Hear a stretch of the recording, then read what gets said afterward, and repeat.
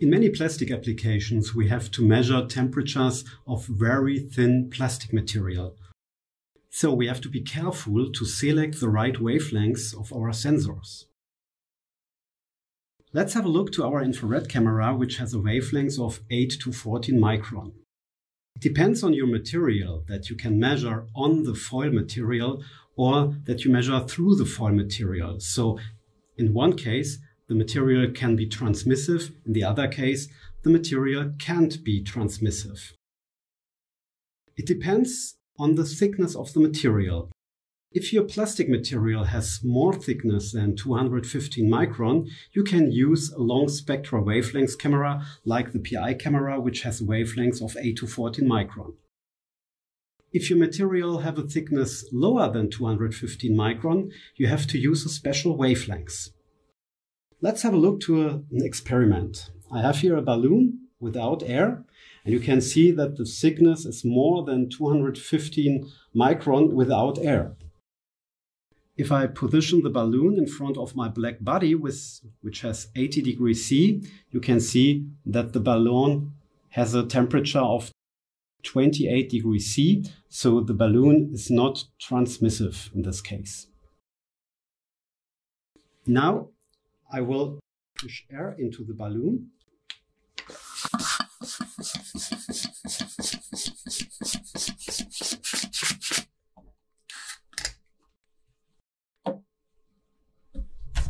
And we will see what happens.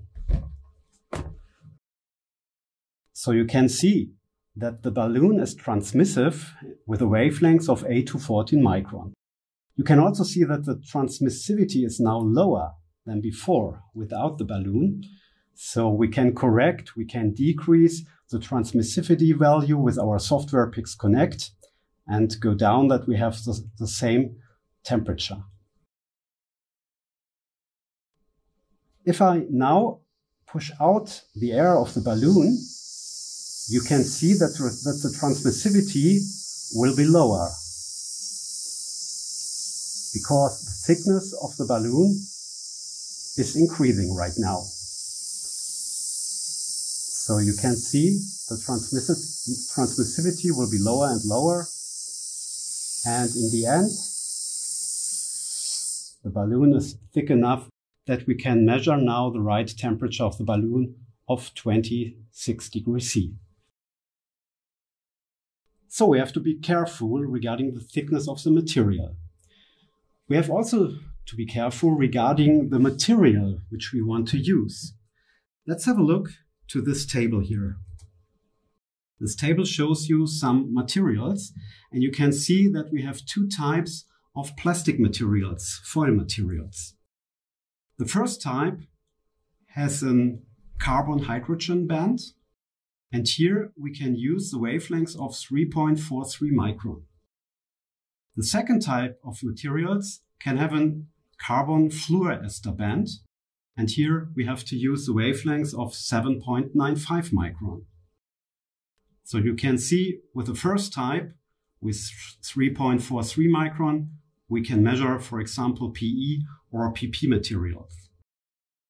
With a CF ester band, with a wavelength of 7.95 micrometer, we can measure materials like FEP or also PET. So we have to be careful regarding the materials. Let's have a look to our PixConnect software, and let's have a look to our other types of sensors. You can see we have here a type of sensor. This is a P3 sensor, which has a wavelength of 3.43 microns. And we have here the CT laser P7 sensor, which has a wavelength of 7.9 microns. So I can also show the temperature of these sensors on our screen. So this is the temperature of the P7 sensor. And here we have the temperature on the left side of the P3 sensor. All sensors are looking to the black body, and they have all the same temperatures, around 80 degrees C. I have here now a plastic foil material, which is very thin, so the thickness of the material is lower than 215 micron, and my material is FEP.